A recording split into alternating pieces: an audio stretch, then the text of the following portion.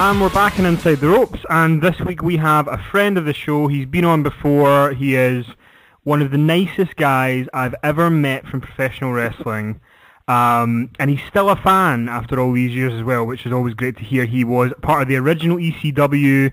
He pinned John Bradshaw Layfield, as deservedly so, in 2005 in the WWE. He is the one and only Blue Meanie. Meanie, welcome back. It's all a charade. All this nice guy stuff is just complete crap. Hey, man, thanks for having me back on. You're quite active on Twitter as well, so I'm going to give you a quick plug now. So you're at the Blue Meanie, which is THEE Blue Meanie, if people want to find you. But you put out Meanie facts and stuff, and I'm going to read this one out. And I want you know what one I'm going to read out. But go ahead. Earlier today, you put out a Meanie fact about something that happened on October the 27th, 1990, at 6:45 p.m., 15 minutes before WCW Halloween Havoc. Would you care to elaborate about that? Yeah, on October 27, 1990, at 6:45 p.m., I lost my virginity, and I know that because it was 15 minutes before WCW Halloween Havoc, and I had to hurry up because I didn't want to miss the pay-per-view. So, yeah, it's weird how you remember things in life, you know. I remember things, you know, from like wrestling events or, you know. So dedicated to wrestling that you let your first girl get away so you can get to see a WCW pay-per-view. That's dedication. It's a hell of a dark match. Oh God. Yeah, hell of a dark match. I mean, but there's nothing like ruining your virginity than finishing up to a Ricky Morton and Tommy Rich ring entrance. So I mean, that could do some long-term damage. And I love Tommy Rich and Ricky Morton. They were instrumental in my career, but that's not the time I need to see them. I'm going to try to remove that image from my head. But we did have I put a thing out on Facebook saying that you were coming on the show, and we had some listener questions that were quite cool, because obviously we had you on before and we kind of covered quite a bit of your career before, so we kind of didn't want to just go over the same ground as we did before. So Mick Wishart, one of our listeners, he wants to know what the experience was like during your run as Goldust's ally. So I guess, do you have any memories of that particular run? It was awesome, man. Obviously I got to do Blue Dust in WWE, but before I did WWE, I did it in ECW. And that came up from, we were at an ECW show in Jim Thorpe, Pennsylvania, and Paulie pulled me aside.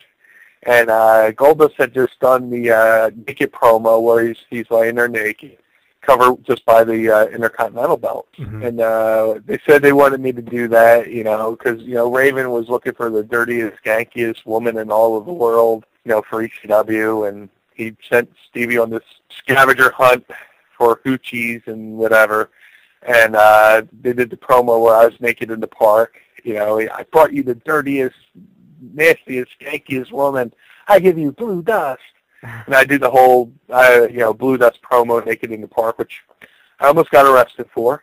But 2 seconds after we were done, the cops show up, and they just shone the big spotlight on my big white oatmeal-looking ass. And instead of just covering up, I jumped up like Chris Farley, like, oh, I'm like the real life Peter Griffin, But long story short, I know I'm babbling, but I go to WWE. And I went to Vince Russo. I was like, hey man, I saw these guys, stole. They did the angle where Goldust stole Cal's head. I was like, look, man, I used to do I did a parody of Goldust in ECW as Blue Dust. What if I did the thing of a mind game back to Goldust as Blue Dust? And he, kind of smiled and nodded his head. He's like, yeah, that sounds like an idea. And, shortly after that, they came up with the idea. And, even when I met, even before I went to WWE, I met Goldust, and, we were on the show. I was like, hey, man, I hope you don't mind me doing the parody of you. He's like, nah, man, why would I care? Imitation is sincerest form of flattery and stuff like that. And I was like, oh, well, thank you very much. And then we got, I got to WWE. I'm getting to do a parody versus him, It was very cool, man. He was very open about it. He was very welcoming, about it. Soon after that, they broke me off from the Job Squad, and now I was kind of in limbo, and they kind of, started pairing me and Goldust up. And, Dustin is one of the greatest guys I've ever worked with. I couldn't be happier for him, and I couldn't be happier that he allowed me into his world. So yeah, no, that was very cool, and yeah, like he's back on TV now as well. But somebody else who's on WWE TV, and I don't really think I got to ask you this the last time, but obviously Paul Heyman is someone you're very familiar with, and he's been back in the WWE for about just over a year now. And yeah, for me personally, there's been times in the last 12 months, 15 months, where I've not been that excited about the program, but I watch because I know Paul Heyman's going to be on it, and because he's that good. Do you, as someone who knew him, did you ever think he would go back after he'd left in 2006? Did you ever think he was going to go back there? If you told me he went back, I wouldn't have been shocked, just because I know he loved the business. But, just like anything, sometimes you just need a break, Sometimes you just need to step away. I mean, wrestling had been a part of his life for almost more than half of his life. He started off as a photographer, then a manager, and then, he went, did ECW, and then after ECW went right into the WWE. So he never really had a chance to just sit back and go, and catch his breath. He was always doing something. Sometimes you need to step away from something to really appreciate it. It's kind of like what I say, with, like a John Cena too, where, people like to hate on him, but, and it's no fault of his, but it's not like, it's not like the olden days where, somebody can work WWE and then, jump ship to another promotion and become fresh in something else. Where if you're in the WWE, you're just in the WWE, and people see it so much that they never really get to really appreciate it until you step away. Sometimes like the term absence makes the heart grow fonder. I guarantee, Cena's been out for a couple months, but I guarantee the next time his music hits, all the people that are like, oh, I'm tired of John Cena, they'll probably pop. And but getting back to Paul Lee, I'm sure in the back of his mind, he started, the longer he was away, the more it probably started, tapping him on the shoulder and saying, hey, why don't you come back on over here? And when you've been that passionate and that creative, and that's been, your identity and your life, I was not surprised that he came back at all. He's a great learning tree to have around. Kurt Axel is, benefiting from having a Paul Heyman. I mean, it can't hurt. But, was I shocked that he went back? Absolutely not. One of the other things I wanted to ask you about Paul Heyman, just because recently there's been a lot of negative reactions online, shocking, I know, but about TNA, about various things that have gone on. And I remember that Paul Heyman had done an interview about a year and a half ago where he had mentioned that Dixie Carter was going to bring him in to be in the creative team or to head up creative in TNA, and Paul had said that if he was going to come in, his one thing was he wanted to sack everybody over 40 bar one. And Dixie obviously didn't take him up on that offer. Do you think now, I mean, because you worked with Paul Heyman, and there's so many different opinions on him. Some say, oh, he's a bad businessman, or some say genius and different things. Do you think that Dixie Carter did miss the boat by not bringing him in? And do you think TNA would, if Paul had gone there, do you think TNA would be drastically different to what we're seeing now? I think she did miss the boat. Put it this way, look at who they brought in.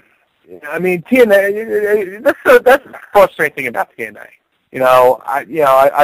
I've made my jokes about them, and it's never directly directed to the wrestlers. Mm-hmm. I love the wrestlers in TNA. I have a lot of friends there, but I get so mad the way it's run because they had a golden opportunity to be direct competition for Vince. And instead of trying to be in the first TNA, they tried to be the next WWE. They could have had an opportunity with Paul Lee because look at it this way. WCW and ECW went out of business. WCW went out of business because of bad booking. And with the bad booking and the overpaying for talent, they went out of business. People stopped watching. People stopped attending their shows. ECW just went out of business because of bad bookkeeping, of trying to keep, overpaying people to, try to prevent them from going to WWE and ECW, and along with a bad TV deal. So you could have potentially brought in the people who killed WCW, or you could have brought in the guy who revolutionized the wrestling business. If ECW had TNA's backing, there's countless. I mean, not only would it still be in business, but it would be direct competition with Vince. It could have been. Paulie would have had the money to keep the talent, do creative business. That's the bummer about ECW going out of the business the way it did. Especially today, you look at like YouTube and Twitter and Facebook. At this point in the career of ECW was still around, they wouldn't have had to get TV. They could have just got their own YouTube channel and sold their own ads and put it on, in between the, put their own commercials on the YouTube channel, and everybody around the world could have watched it, and then everybody around the world could have bought, the ECW merchandise and stuff like that. So that's the frustrating thing about, TNA. They could have been the next big thing, but instead of trying to be original, even recently, with, Stephanie coming back, so what's TNA do? Dixie Carter comes out, and she's the lead female heel in TNA. It's like, Jesus Christ. If TNA had to create a thought, it died of loneliness. It just, I swear to God, it's so frustrating. Yeah. And I think, and the thing that sucks is I think Dixie knows it too. That she had something good, and it could be better, but there's also people in that front office, from people I know that say, they don't know wrestling. They know maybe like country music and all this shit, but they don't know wrestling. TNA came to Philadelphia and they ran the Tower Theater. And when I first heard that, I went, why the hell are they running the Tower Theater? If you ever see the Tower Theater, it's mainly a concert venue, and it's on a slant that goes down to the stage, and all the seats are bolted to the floor. I'm like, where the fuck are they going to put the ring? Well, they put the ring on the stage. Talk about this being awkward. It's being not only for being a fan, but for being a wrestler, playing to one side of the ring, and then it drew so poor. Nobody knew TNA was coming to town, so it drew so poorly that they sold tickets for the floor and the balcony, because there's a balcony there. And before the show started, they asked everybody to please come from the balcony and fill out the seats on the floor. It's very sad. It's a shame. It's frustrating, and with the rumors of TNA, possibly being in trouble and stuff like that, it didn't have to be that way. Yeah, it is very, very frustrating to watch sometimes. It is. I think we were talking last week about the fact that Bound for Glory, as far as I'm aware, is supposed to be like their WrestleMania, like their big show of the year, and there's one advertised match, and we're 9 days away. Yeah, and the funny thing is, you tell me Bound for Glory is their WrestleMania, and I really wouldn't have known if you hadn't told me. Bound for Glory, that sounds like a country album or something like that. It doesn't sound like a fucking wrestling show. Bound for Glory. Bound for disaster. Bound for bankruptcy. How about that? What is Bound for Glory? Is that the one where they have to win matches to get points or something like that? Yeah, it's like a 4-month Royal Rumble. Oh, great! I want to do math while I'm watching wrestling. Who wants to do math? I just want to get my frustrations out and go, that guy's the bad guy, that guy's the good guy. I want to see that good guy beat the guys. I don't want to do fucking math. I don't want to do stats when I'm watching my wrestling. I don't want to think. I just want to react. If I have to go, this guy needs just that many points. Fuck you. Give me some wrestling. But anyway, back to you were talking about Paul Heyman and the fact that ECW went out of business, and that kind of brought me to something I wanted to talk to you about. Is you were part of the Barbed Wire City documentary that came out earlier on this year. One of the bits of the film that I really felt a little bit of emotion with that I didn't expect was the two fans in particular, the Straw Hat fan, and then the guy who I have to try and describe him because I don't remember his name, but the African American guy had the baseball cap on and he stopped watching wrestling after ECW. Tony Lewis. Yeah, and when he came back and they interviewed him and he was talking about when he went to, like, I think it was the cloakroom or something, and it was the same woman that was there when he went to ECW, and he started getting a little bit choked up, and you were like, wow, this is what this meant to people. That was something people had to look forward to 2 or 3 times a month for 8 years. It's just, within those 8 years, people counted on ECW as their form of escapism. Tony Lewis, man, he really did a lot for ECW. In my instance, I was in the WWE, and it was right after WrestleMania 15, and we did a tour overseas, and then when we came back from the overseas tour, we're doing I want to say a Sunday night heat, and they notified me that they were giving me my release. And I just went from one of the best feelings of my life of being on WrestleMania in my hometown, Philadelphia, to suddenly thinking I'm going to be out of work. And the Tony Lewis and the strictly ECW guys took all their resources and started up a campaign called Save the Meanie. They called WWE headquarters. They emailed WWE headquarters, and they just started a letter writing campaign to get me my job back in the WWE. And one day I'm at home, I get a phone call. It's Jim Ross, and he says, "It looks like you got a reprieve from the governor, and you got your job back." I was like, "That's awesome!" And I went to the next TVs. And then Russo pulled me aside and said, "Yeah, man. As soon as word got out that you're fired, our email system had become inundated with emails, specifically for you." And he went to Vince Russo went to Vince McMahon and saying, "Hey, man, I think we need to give this guy another chance." And as and some of the other workers did, from what I was told. I was told Sean Waltman and somebody even said Triple H or The Rock even, and it sounds goofy like the Blue Meanie saying Triple H and The Rock went to bat for me, but from what I was told, they went and said, "Hey, man, the guy's only been here for a few months. Why don't you give him a chance?" But it might have gone. I credit a lot of that to Tony Lewis and the strictly ECW movement. But one of the other things I wanted to ask you about was, I know that you had done an interview a couple of years ago, and you had mentioned that CM Punk in 2011 had kind of made you start watching again and become a fan again. And I think a lot of people kind of felt that way at the time. And how do you feel now, we're a couple of years on, 2013, in terms of watching wrestling and stuff? Do you still watch it? Is there anything that you're enjoying right now in wrestling? I still watch. Before the whole, when there's a period where I just didn't watch, and then the one night Twitter and Facebook just went ballistic about the CM Punk promo, the infamous promo that he did, and I said, "Oh, well, let me see what this is all about." And I went and watched it. I was like, "Man, that was really good." People want to debate whether it was a shoot or scripted or not.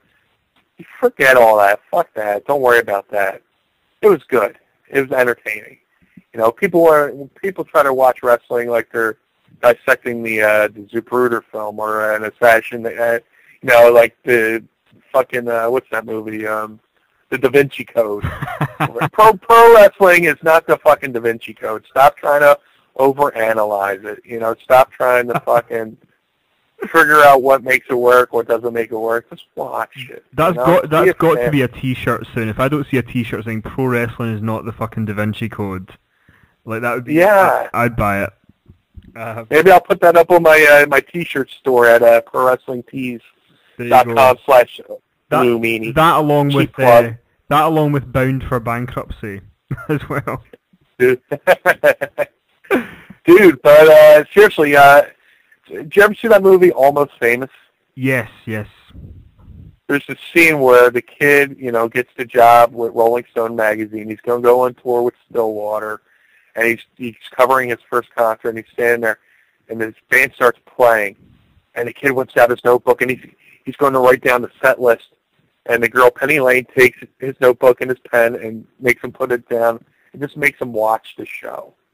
Just enjoy the show. That's the way pro wrestling should be.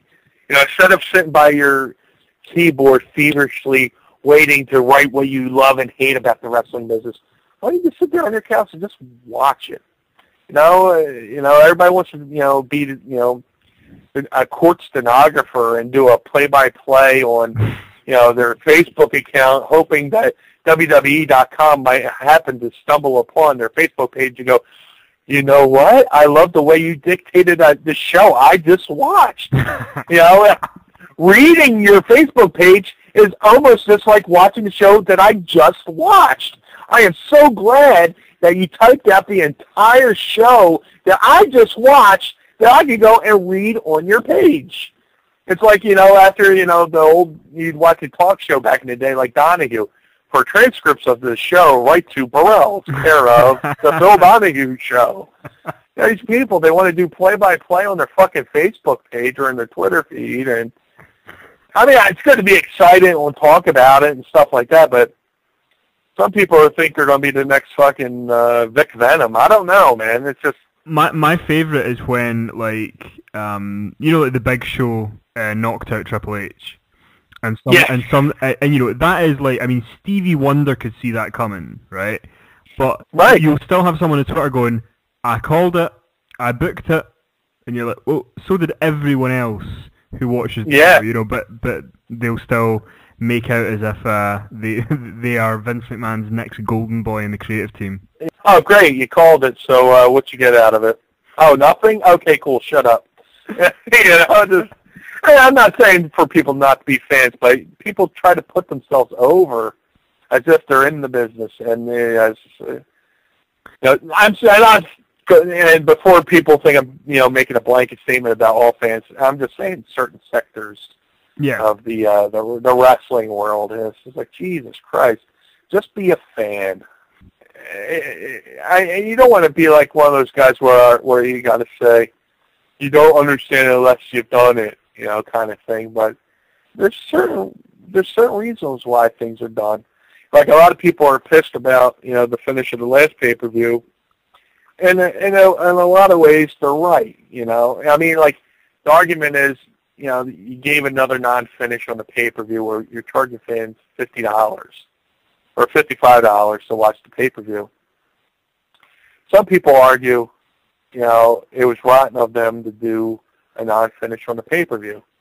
And then you get the other people who argue, but they're trying to further a storyline. I could see both sides perfectly clear. And I would say if you're trying to further a storyline, you can still do the non-finish, but don't do it on the pay-per-view. It's funny because once the pay-per-view had finished, I was kind of thinking to myself, even if they had put the 6-man tag as the main event, would have been a good idea, to kind of have a finish in the last match. If you're going to book a non-finish, put that halfway through. I mean, I know I'm suddenly becoming an armchair booker, but you know what I mean. It's, no. In that case, a good booker would say, okay, we're going to have a non-finish. Make it, make it like a semi-main event, where it's not the last match on the show, but I don't know how many matches on the show. Like, say they had 9 matches. Mm-hmm. So making it a 9th match, make it the 7th match.